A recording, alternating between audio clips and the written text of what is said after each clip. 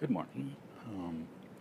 This is the second day of Learning 2.0. I'm trying to whisper because I'm in a library. Yesterday was the first go of Learning 2.0, and the themes seem to be failure-based learning. I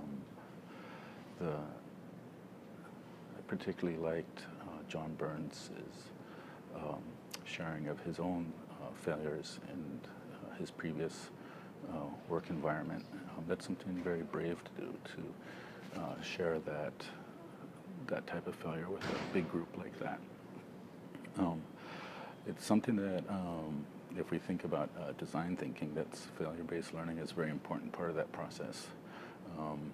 One of the things I've been striving to do is have failure-based learning sort of showcase in my life. I think the challenge is, could you design a resume that's 100% failures? But of course you need to show the learning behind it. I do that with my LinkedIn profile, but I haven't had the guts to actually show that in a CV. I guess I could try that. I mean, this year I'm looking for a new job, and I could just throw that on the resume, just put all my failures and the lessons learned. And I would say that actually most of the stuff that's on my resume has a failure behind it. So why not put the failure in there and show the lessons learned? So that might be a goal that I could try to do this week, or in the next, or this year. The other thing we had is we had a cohort with like-minded leaders. So like in my group, we're leaders, tech leaders for whole school. So a lot of IT directors. We had some library folk in there. And in that group, one of the objectives is to come up with a goal.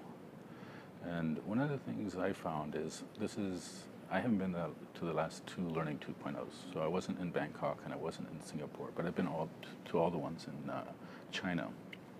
So this is my first overseas Learning 2.0. And me not being here for two Learning 2.0s, I feel like I'm kind of like a stranger. Even though I do a lot of tweeting, I'm visible on Twitter, but when I come into a real environment, I feel like I'm a stranger. I don't know anyone. There are some people I do know, but I think my goal this trip is just to re-socialize and get to know people.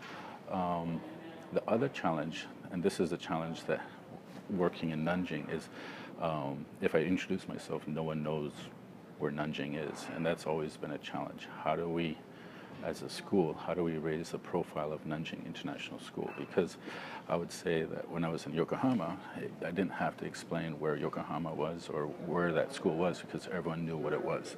So I could get into talking about the kind of things that we do at the school, not where we are. And at Nanjing, it's first describing where we are, and then we can talk about what we're doing. But what we're doing is just as good as any other school around the world. I would argue better, but then of course I'm biased on that. I would say, if you want to know what Nanjing International School, it's a design thinking school.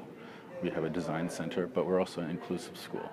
But if we look at inclusive schools have to sort of work outside the framework of a normal learning that happens with other environments. That's because we have to look at creative ways to make learning successful for all students. And this is where design thinking comes in. That's where project-based learning comes in. So these are the really exciting things that are happening at Nanjing International School, and we've been doing it for probably 5 years. So this is something that we have a lot of experience with. So if you want to see really neat things, come visit us. So that's all I have for now. I'll try to make another reflection later on today, share what we've seen this today. Of course, I'll put lots of posts on the Learning 2 hashtag, and I'll try to stick as many videos so everyone can see what it sounds and hears like, sounds and see like, with 30-second video clips. That's it for now. I'll see you later.